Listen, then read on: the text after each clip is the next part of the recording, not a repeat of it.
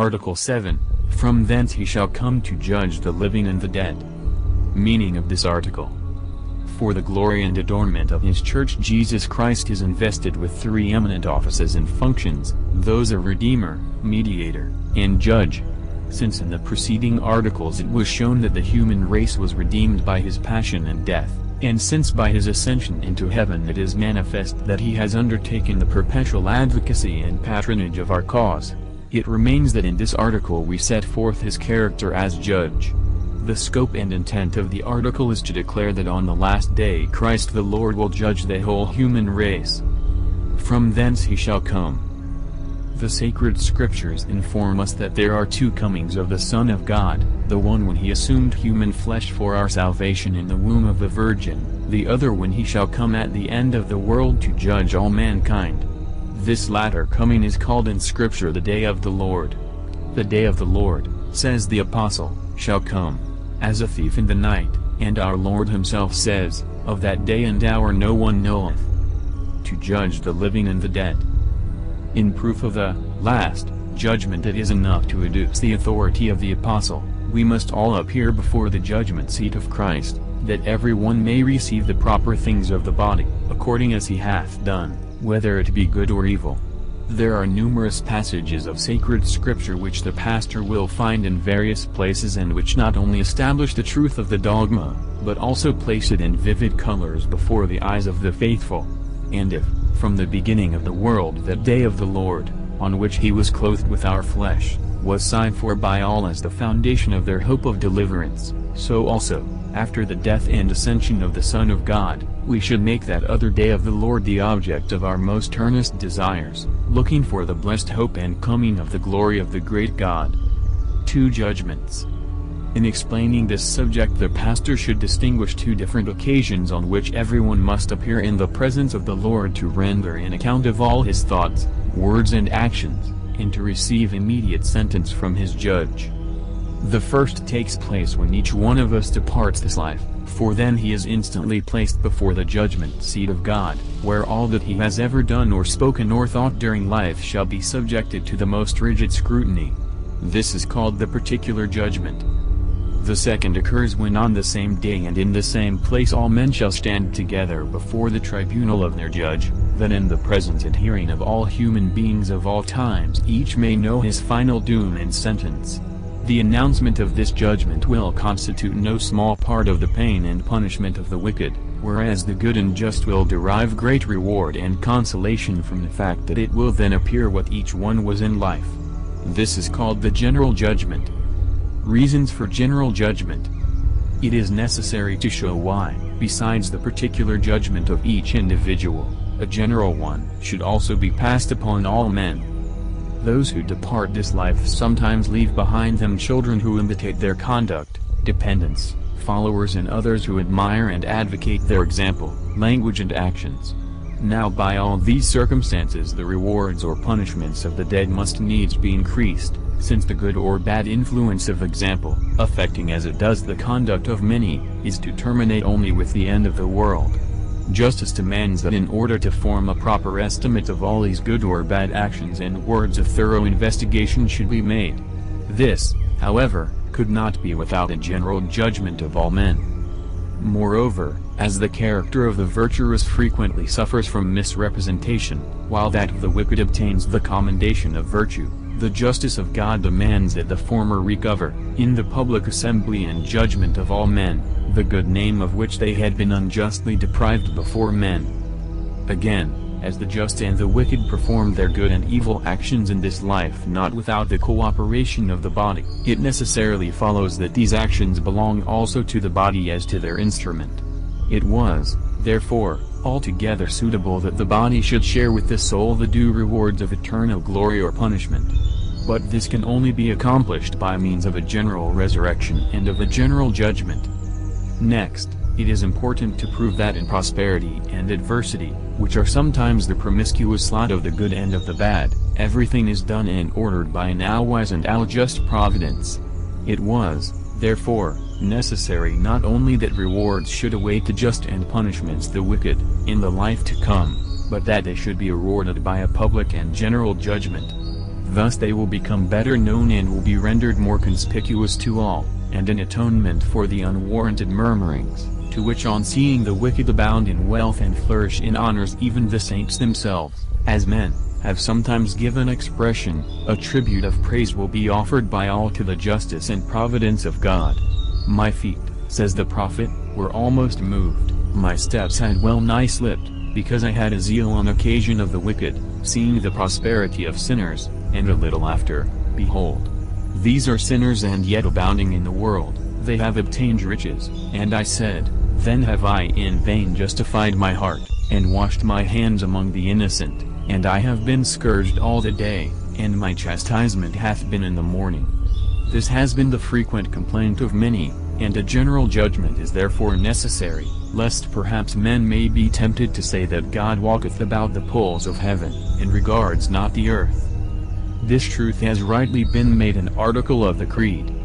Wisely, therefore, has this truth been made one of the 12 articles of the Christian Creed, so that should any begin to waver in mind concerning the providence and justice of God they might be reassured by this doctrine.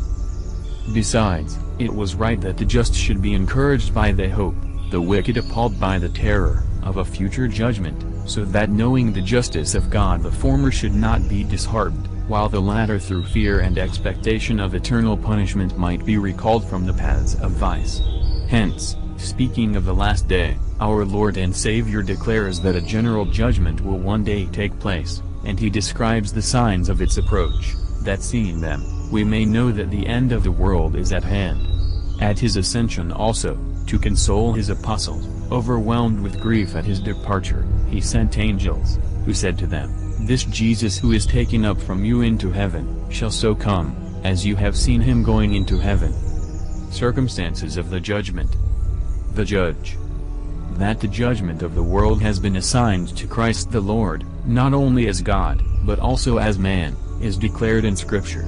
Although the power of judging is common to all the persons of the blessed Trinity, yet it is specially attributed to the Son, because to him also in a special manner is ascribed wisdom.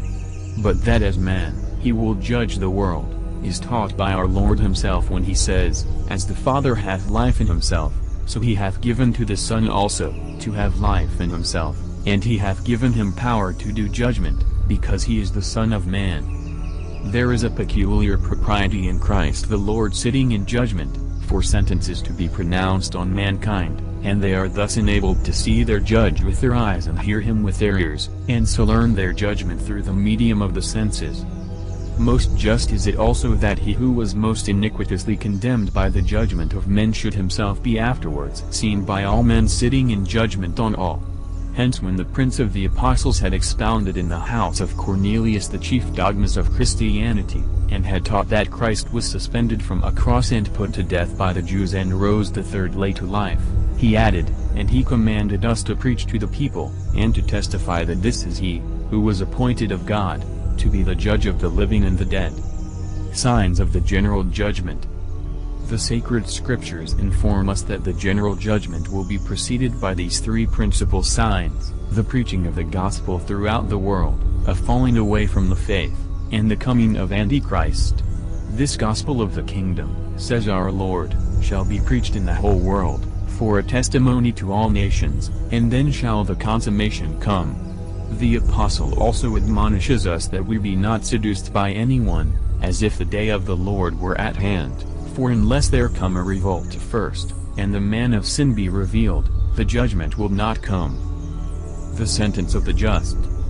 The form and procedure of this judgment the pastor will easily learn from the prophecies of Daniel, the writings of the evangelists and the doctrine of the apostle. The sentence to be pronounced by the judge is here deserving of more than ordinary attention. Looking with joyful countenance on the just standing on his right, Christ our Redeemer will pronounce sentence on them with the greatest benignity, in these words, "Come ye blessed of my Father, possess the kingdom prepared for you from the beginning of the world." That nothing can be conceived more delightful to the ear than these words, we shall understand if we only compare them with the condemnation of the wicked, and call to mind, that by them the just are invited from labor to rest, from the vale of tears to supreme joy, from misery to eternal happiness, the reward of their works of charity. The sentence of the wicked. Turning next to those who shall stand on his left, he will pour out his justice upon them in these words: Depart from me, ye cursed, into everlasting fire, prepared for the devil and his angels. The first words, depart from me, express the heaviest punishment with which the wicked shall be visited, their eternal banishment from the sight of God, unrelieved by one consolatory hope of ever recovering so great a good. This punishment is called by theologians the pain of loss, because in hell the wicked shall be deprived forever of the light of the vision of God. The words ye cursed, which follow, increase unutterably their wretched and calamitous condition. If when banished from the divine presence they were deemed worthy to receive some benediction, this would be to them a great source of consolation. But since they can expect nothing of this kind as an alleviation of their misery, the divine justice deservedly pursues them with every species of malediction, once they have been banished. The next words, into everlasting fire, express another sort of punishment, which is called by theologians the pain of sense, because, like lashes, stripes or other more severe chastisements, among which fire, no doubt, produces the most intense pain, it is felt through the organs of sense. When, moreover, we reflect that this torment is to be eternal, we can see at once that the punishment of the damned includes every kind of suffering. The concluding words, which was prepared for the devil and his angels, make this still more clear. For since nature has so provided that we feel miseries less when we have companions and sharers in them who can, at least in some measure, assist us by their advice and kindness, what must be the horrible state of the damned who in such calamities can never separate themselves from the companionship of most wicked demons? And yet most justly shall this very sentence be pronounced by our Lord and Savior on those sinners who neglected all the works of true mercy, who gave neither food to the hungry, nor drink to the thirsty, who refused shelter to the stranger and clothing to the naked, and who would not visit the sick and the imprisoned. Importance of instruction on this article. These are thoughts which the pastor should very often bring to the attention of his people, for the truth which is contained in this article will, if accepted with faithful dispositions, be most powerful in bridling the evil inclinations of the heart and in withdrawing men from sin. Hence we read in Ecclesiasticus, in all thy works remember thy last end, and thou shalt never sin. And indeed there is scarcely anyone so given over to vice as not to be recalled to virtue by the thought that he must one day render an account before an just judge, not only of all his words and actions, but even of his most secret thoughts, and must suffer punishment according to his deserts. On the other hand, the just man will be more and more encouraged to lead a good life.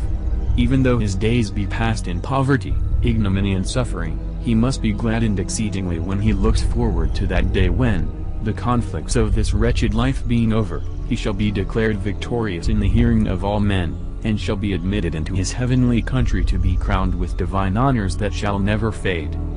It only remains, then, for the pastor to exhort the faithful to lead holy lives and practice every virtue, that thus they may be enabled to look forward with confidence to the coming of that great day of the Lord, nay, as becomes children, even to desire it most fervently.